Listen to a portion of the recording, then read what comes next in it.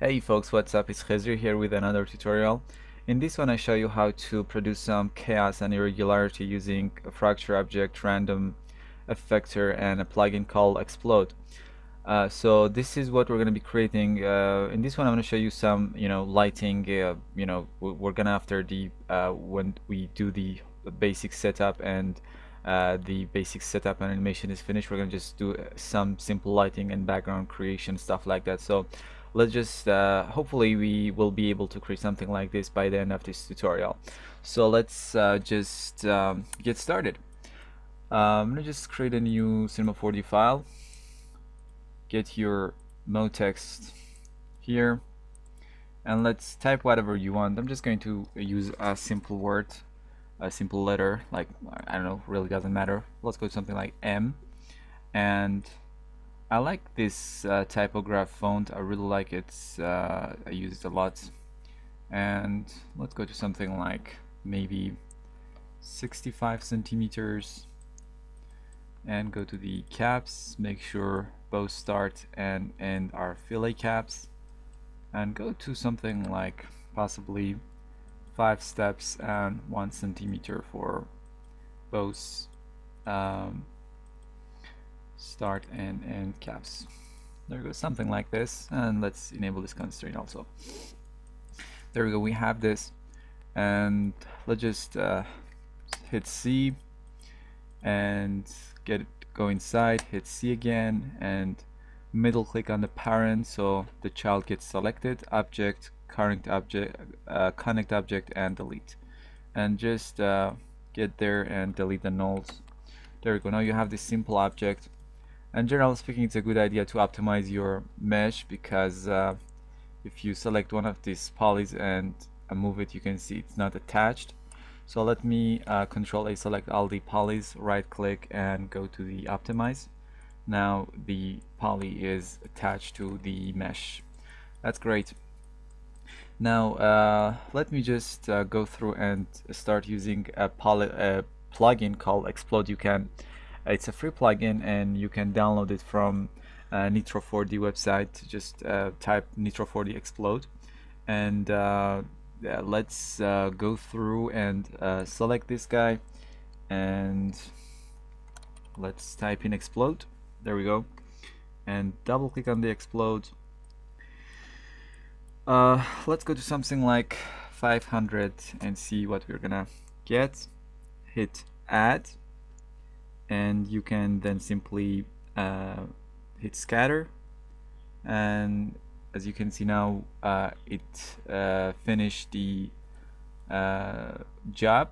And if you go through, you can see you get, I hit NB, you can see the different parts that Xplode has created. Basically it has exploded our object based on some Voronoi pattern, and we get this different parts. And if I select, for example, this one here, you can see where are you? There we go. You can see how it kind of very nicely explode our mesh. That's great. Now when it's done, this is the original object. It's a good idea to actually save it. So let's go to our pieces and let me create a fracture object. I think I've explained in one of my tutorial what fracture object is, so I don't think there is a need to go over it again. So let's just select the first one and come down here, hold on shift, select the last one, go up and put these guys inside the fracture object. Close the we can simply delete this null here, and there we go. Now we have our object inside the fracture object, all the pieces, and we can simply now do whatever you want using this fracture object by adding different effectors. And even you can actually add some rigid body tags and make the object to be dynamic and create some nice stuff. But what we're going to be doing is not that. We're going to be selecting this fracture object, go to your MoGraph effector, and let's add a random effector.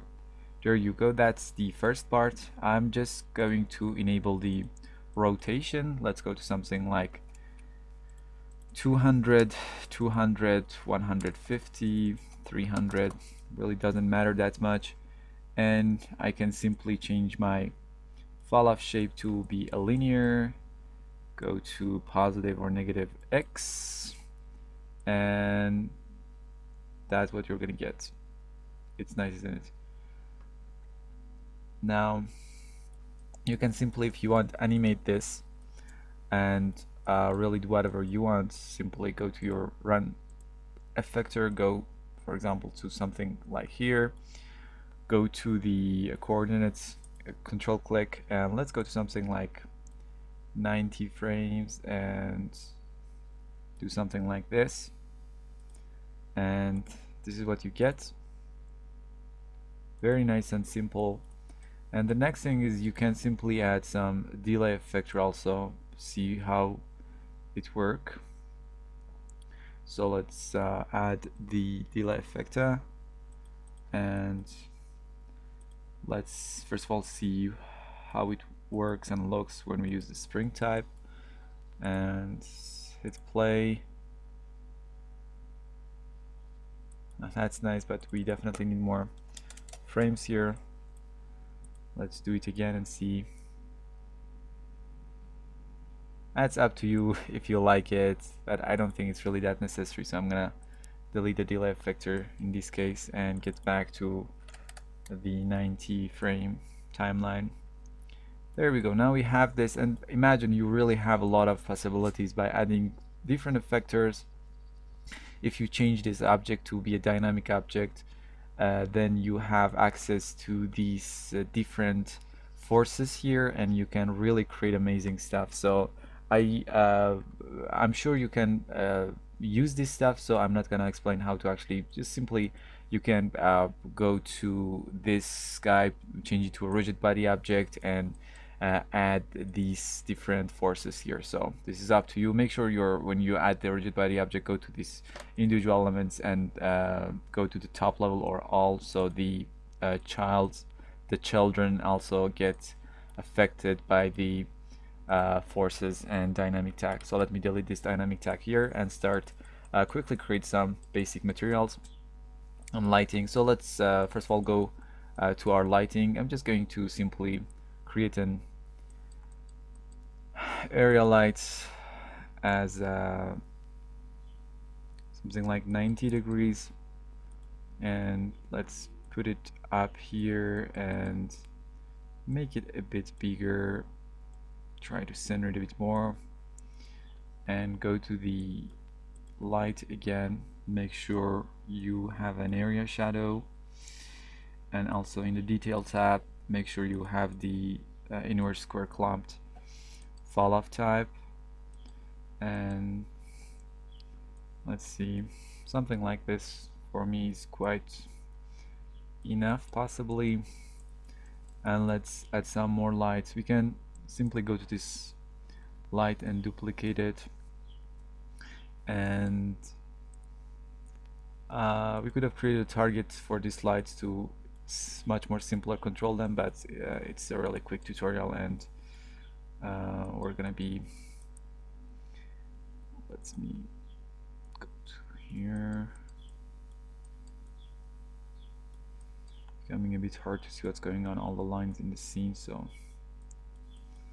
and let me go with my first light and go to general tab and turn off this show illumination so you don't see the fall off lines, and it's definitely much more easier to control. And let's just make it a bit bigger from this side, and I guess something like this. And let's duplicate this, go to this first one, turn off the show illumination, and turn on the local coordinates again. Sorry, select this guy here, and let's just go to make it some sort of backlights here. You can make it also closer. Okay, this is this one, and let's add one more light. Just duplicate this light again, and for this last one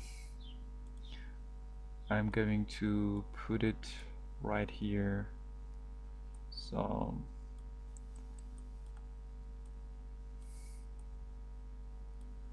and something like this.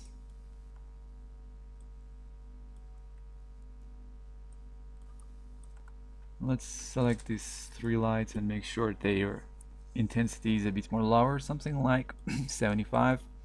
And also I'm going to disable shadow for these last two ones, so there we go. Now the next part would be to let's have a quick camera here and go to something like 15 and see how it's gonna be there. I think something like this. Okay, go to your render setting and make sure you got the HD here, and go to something like 960 540 for some test renders. And also I'm going to enable ambient occlusion, enable global illumination, and also I'm going to use the physical render for the renders, and go to these physical tab here. Let's just have a test render with the law setting. Let me create some material for our main object. Let's go to this color, and I'm selecting this color here. Go to my reflection, use the Fresnel and go inside Fresnel. Make sure the second color is not that dark. Something like this would be possibly enough. And also go to the illumination tab. I'm going to add a noise in here, and let's just increase the low clip here so we just have the white parts, and global scale something like 5%, and there we go, something like this I think would be nice and enough. And there we go. Create a simple background and create another simple material. Go to the color, and let's go to something like gradients. Inside gradients, make sure it's circular. I think everybody knows how to create background, but just for the fun of it. So there we go. Apply this one, and I think we can have a test render quickly and see what we have here. Okay.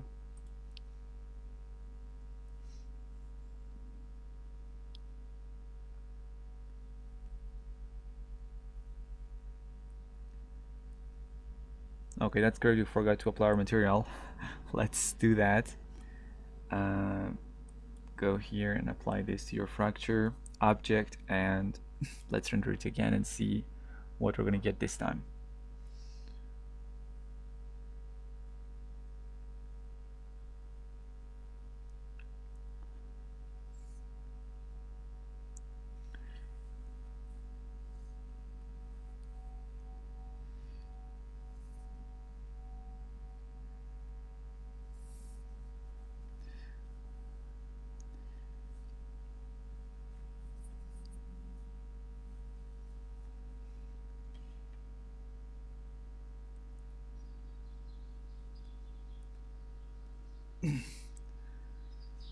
So we are waiting.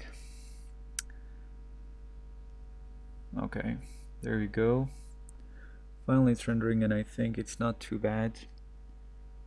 And if you like, you can render out the animation and do some compositing or post-production inside After Effects or whatever compositing software that you use. But generally speaking, I think it's very nice, and you can really go crazy about this idea and add so many effects, add different random effectors, add plane effectors, add formula effector, and create amazing stuff. There we go. It's not too bad, definitely, and we can go through. Let's just go to this random effector and maybe go to something like this. Be possibly nicer, and let's just quickly render it and see what we have.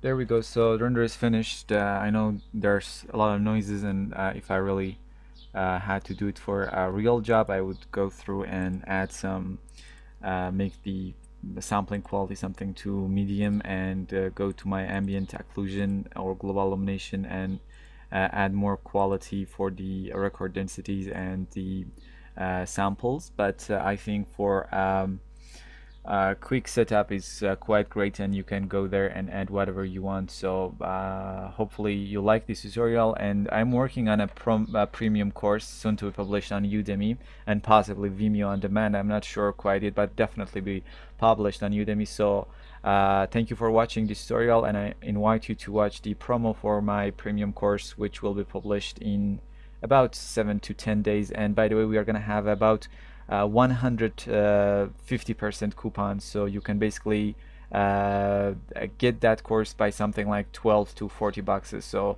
make sure to follow this channel, and hopefully we're gonna have more tutorials and premium courses. So thank you for watching.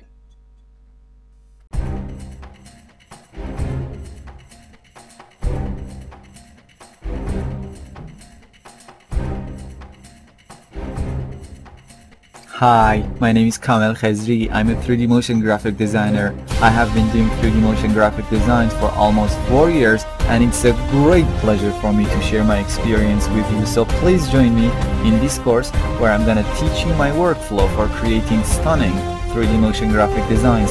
In this course, we're gonna be taking one of my 3D motion designs called the GIF and show you the complete process for creating the GIF from start to finish. Before anything, let's watch the 3D motion design that we're going to be creating in this course.